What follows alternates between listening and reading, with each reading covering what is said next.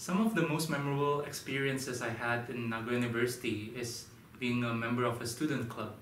So for example, I was part of a Formula team. In the Formula team, we were able to get together as a group and build a Formula car and then race it in Shizuoka. So through this experience, I was able to make new Japanese friends and learn more about the Japanese culture.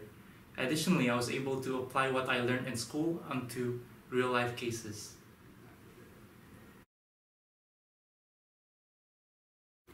I think the challenges I had when I first came to Nagoya University was first the intensity of coursework and also the culture shock I had when I first moved in.